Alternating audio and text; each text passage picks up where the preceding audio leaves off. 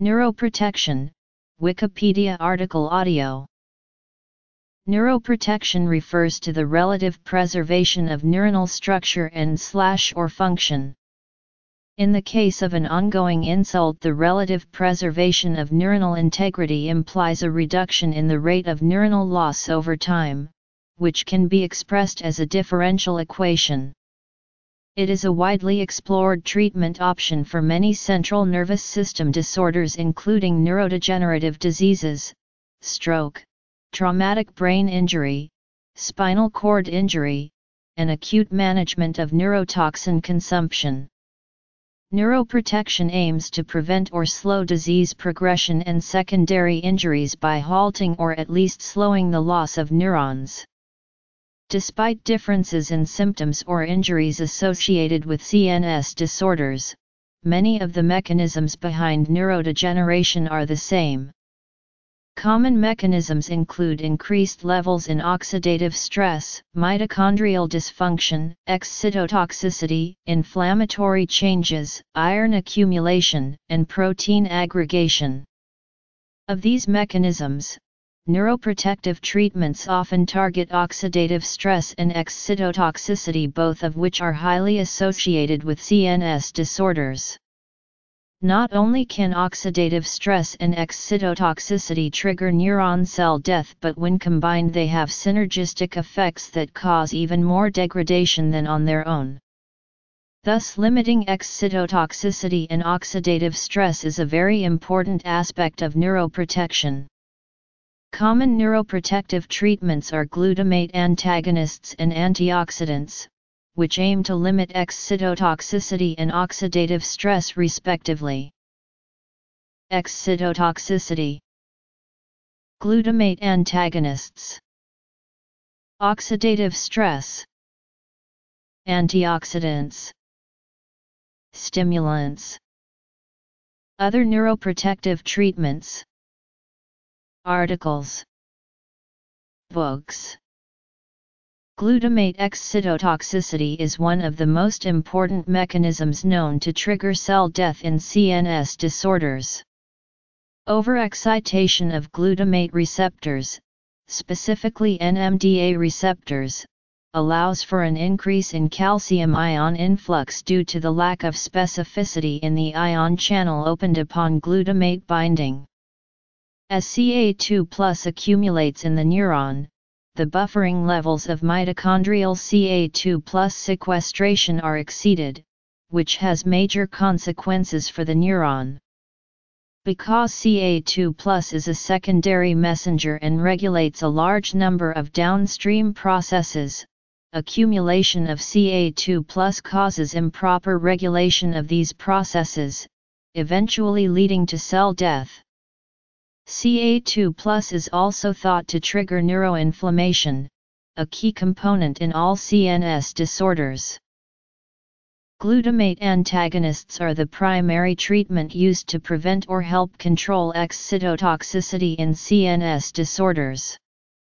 The goal of these antagonists is to inhibit the binding of glutamate to NMDA receptors such that accumulation of Ca2+ and therefore excitotoxicity can be avoided.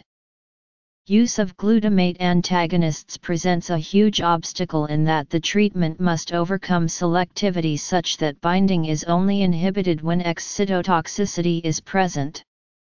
A number of glutamate antagonists have been explored as options in CNS disorders, but many are found to lack efficacy or have intolerable side effects. Glutamate antagonists are a hot topic of research. Below are some of the treatments that have promising results for the future. Increased levels of oxidative stress can be caused in part by neuroinflammation, which is a highly recognized part of cerebral ischemia as well as many neurodegenerative diseases including Parkinson's disease, Alzheimer's disease, and amyotrophic lateral sclerosis. The increased levels of oxidative stress are widely targeted in neuroprotective treatments because of their role in causing neuron apoptosis.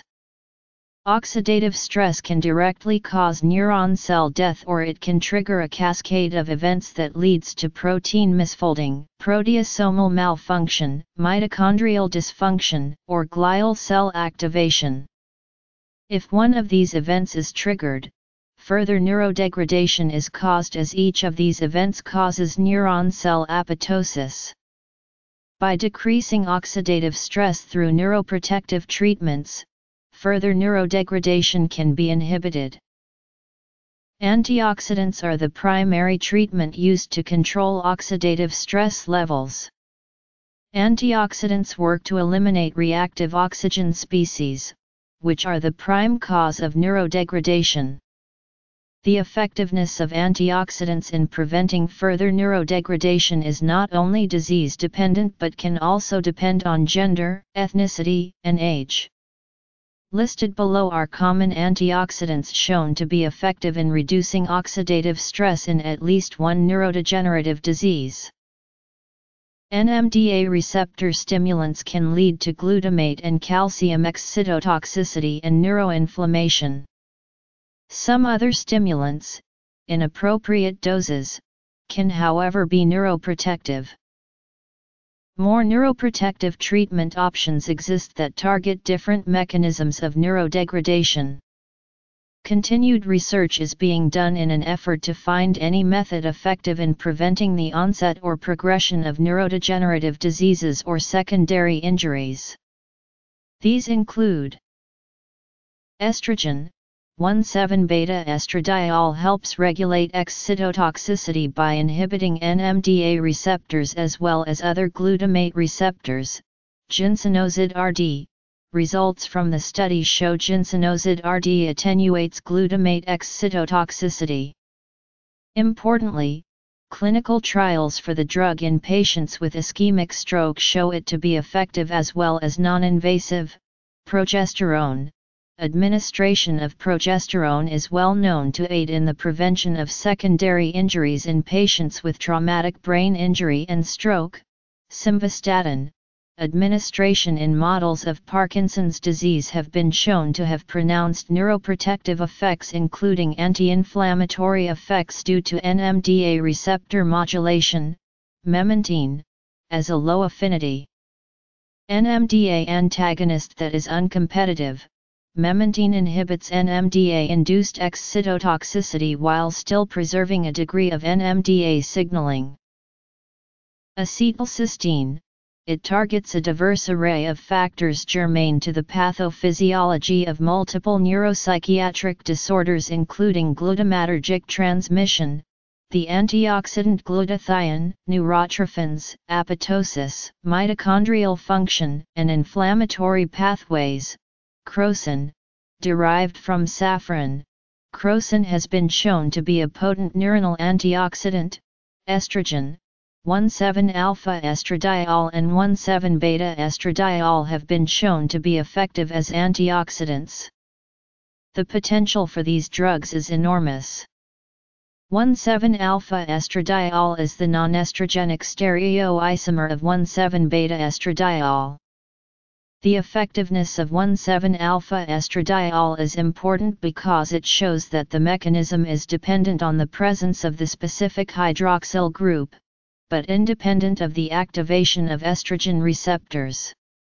This means more antioxidants can be developed with bulky side chains so that they don't bind to the receptor but still possess the antioxidant properties. Fish oil. This contains N3 polyunsaturated fatty acids that are known to offset oxidative stress and mitochondrial dysfunction. It has high potential for being neuroprotective, and many studies are being done looking at the effects in neurodegenerative diseases. Minocycline. Minocycline is a semi-synthetic tetracycline compound that is capable of crossing the blood-brain barrier.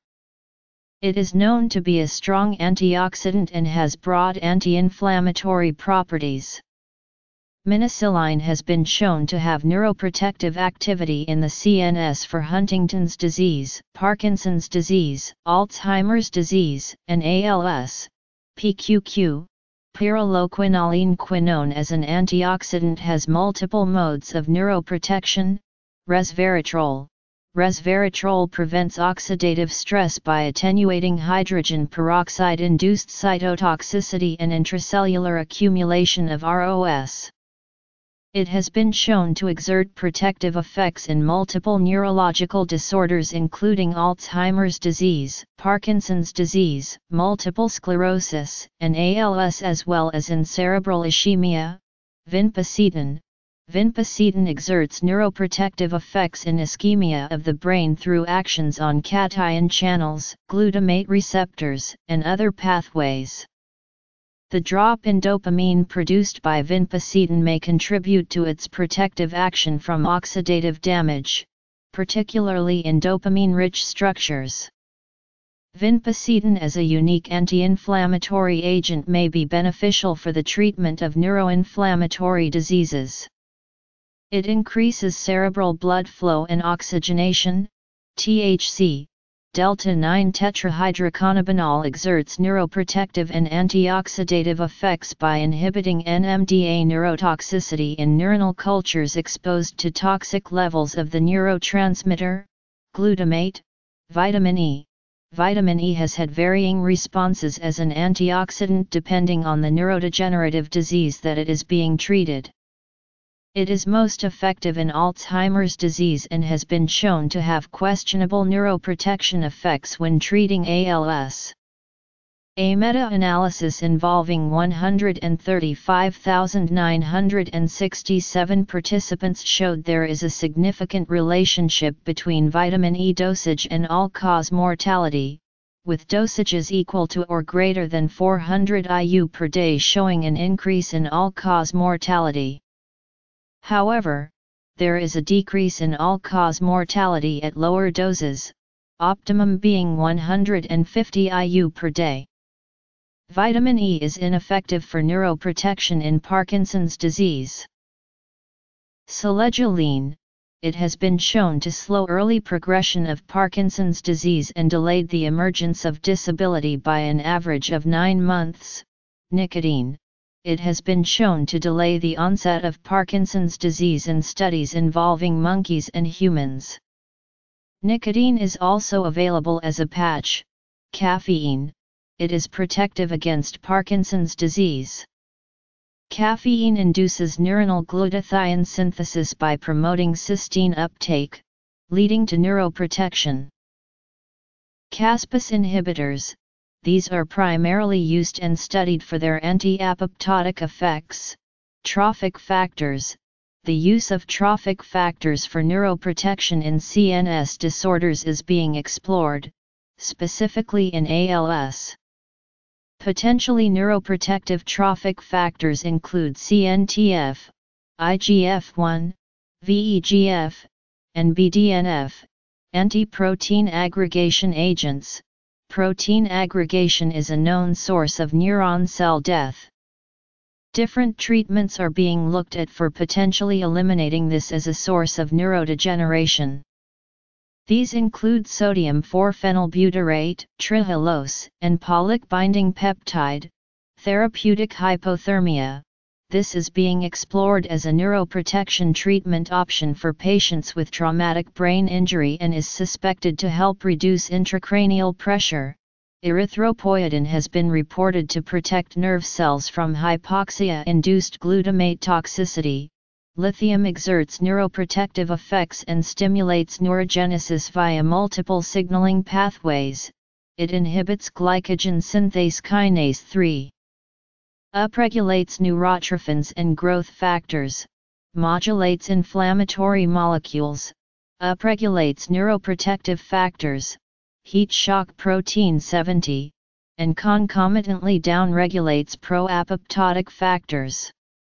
Lithium has been shown to reduce neuronal death, microglial activation, cyclooxygenase 2 induction, amyloid beta, and hyperphosphorylated tau levels, to preserve blood-brain barrier integrity, to mitigate neurological deficits and psychiatric disturbance, and to improve learning and memory outcome.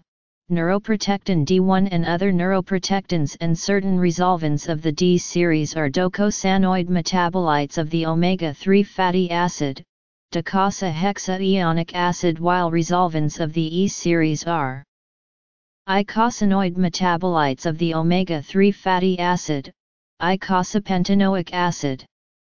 These metabolites, which are made by the action of cellular lipoxygenase, cyclooxygenase, and / or cytochrome P450 enzymes on DHA or EPA, have been shown to have potent anti-inflammation activity and to be neuroprotective in various models of inflammation involving neurological diseases such as various degenerative diseases including Alzheimer's disease.